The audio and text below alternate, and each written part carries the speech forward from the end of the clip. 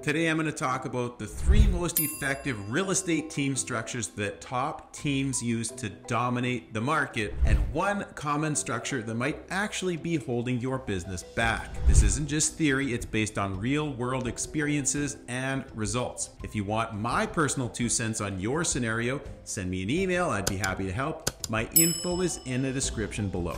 It seems to be more common that agents are either leading a team or joining a team, and there are so many really great reasons why, and some of them are simply that it's a great way to expand on business that you don't have the ability to serve. It's also a really great way to support and collaborate with trying to juggle the balance of everyday life. And on top of it, you can have people that specialize in different categories or areas of your business so that you can focus more on what you are good at, so that you enjoy more of what you do on a regular basis, because everybody that joins the team seems to sort of complement each other. And if you're joining a team as a newer agent or as an agent that's looking for a leg up, you really are exposed to so many more different scenarios so that you learn at an accelerated rate. First on the list here today is the traditional team model. This is where you have one team leader who essentially provides all of the leads, all of the training, all of the support to everybody on the team. And then you've got a buyer's agent, maybe a listing specialist. Of course, you'll have a transaction coordinator, an administrative staff, etc. The partnership model is essentially where 2 agents decide to team up and split everything right down the middle. Now, this team structure can work well in some scenarios, perhaps in a mother-daughter team or a husband-wife type of team, etc. But one of the challenges that come from this type of team is that if you're splitting everything 50-50, is there an equal contribution to the team where one person doesn't feel like they are being overworked as compared to what the compensation is? So it's really great to identify roles in this type of team structure so that there are demands on both parties, so that both parties feel fair at the beginning and the end of each transaction, or at least overall throughout the year, so that there's a really good balance. And what I do find is that this is a very rare scenario where you find 2 agents that really work well together, because there's usually one person that either pulls away, or there's one person that doesn't want to keep up to that same pace or that same workload. But it is a very positive structure where you can get a lot more done with 2 people than you would with only 1. And it's more than what you would consider in terms of 2 people working together. What you will find is that 2 people working together can get the same workload completed as what maybe 3 to 5 agents would if it's the right scenario. As they say, the whole is greater than the sum of its parts. The collaborative group structure. Now, this is essentially just a bunch of agents that have decided to work together and collaborate under the same umbrella. What the commission splits are in this type of arrangement vary widely depending on who's carrying the bulk of the marketing expenses, and it depends strongly on how good is the brand that is being backed up by this type of scenario. I do see teams that fall into this category quite often, and for whatever reason, they don't seem to stand the test of time. This, again, is a very rare type of scenario. I've seen it maybe a handful of times work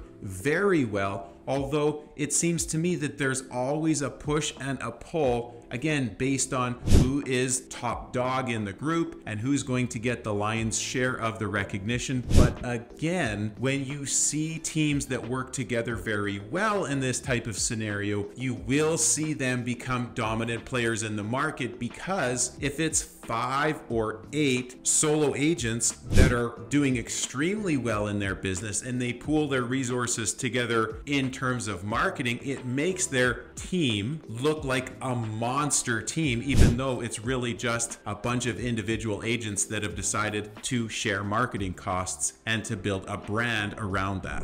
The specialized team model. Now, this is when the team continues to grow and expand at a rapid rate to the point where now you can offer specialization in a number of different categories, and you can have specialized roles for a number of different categories. Now, these teams are usually larger in size. It is maybe a traditional team that has outgrown what a traditional team would normally look like, to the point where now you've got a lot of really great moving parts and pieces. Let me give you a few examples. You would have your marketing expert, who was an independent, dedicated role. You'd have a staging expert, social media manager, property photographer and or videographer, administrative assistant, human resources manager, customer support representative, training and development coordinator, so somebody that's in charge of training new agents, and then you'd have a compliance officer to make sure you've crossed all your T's and dotted all your I's. Now, I know of a few teams that fall into these categories, and they will sell hundreds and hundreds and hundreds of houses per year, sometimes thousands of houses per year. Next on the list is the hybrid model, or the self-organized team. I actually ran my business like this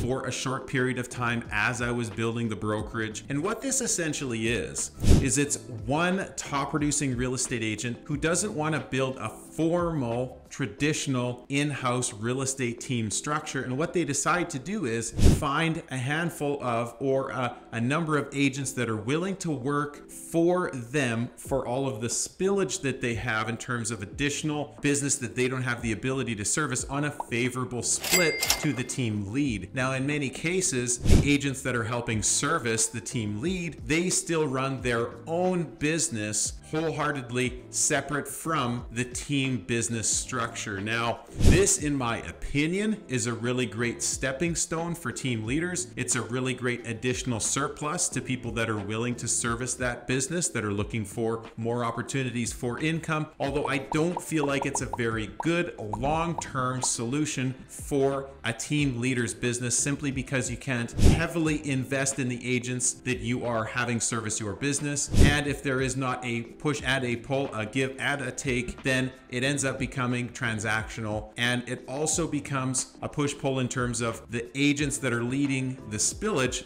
in essence, the additional team leads business. There's a conflict between, should I run my own business at 100% commission, or should I run the team leads business at a 50-50 split? And then there's a little bit of a conflict of interest based on the volume that they will service, etc. Next on the list is virtual teams, or national teams, what some people call them. And what this essentially is, where a team leader has a very strong network, or a very strong system, or a very strong online presence, perhaps maybe a big YouTuber, and what they will do is build a traditional team, but then they expand their umbrella to other markets. So if there's somebody in New York and they open a team in Miami, they might run a traditional team in two different market centers where they will collect, a commission split on both teams, because they are essentially running the systems, they are training everybody, they are offering lead generation and support, etc. Next on the list is an expansion team. An expansion team is essentially a revenue share group, perhaps like what you would see at eXp Realty or Real Broker or LPT, some of these sort of multi-level marketing type of companies. Or you might also consider it somebody who runs multiple different franchises, for example, at a Remax or a Century 21. And essentially what this is you working on the brokerage side of the business, you working on growing the brokerage side of the business, and you growing a volume of agents and making sure from a bird's eye view that all of the agents are plugged into the systems that you offer to them, and that you have really great systems in place in terms of training, support,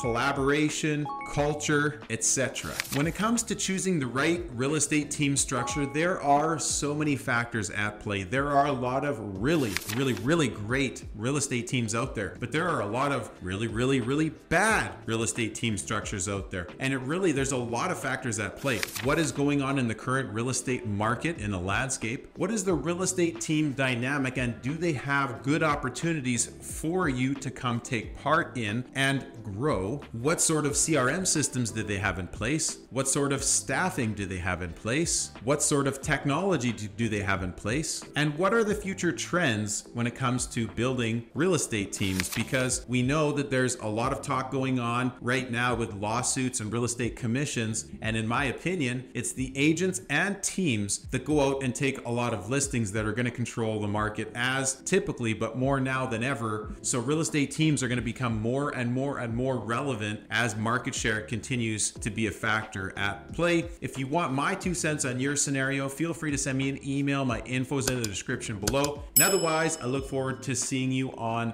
this video next. Don't forget to like, comment, and subscribe, and have a fantastic day.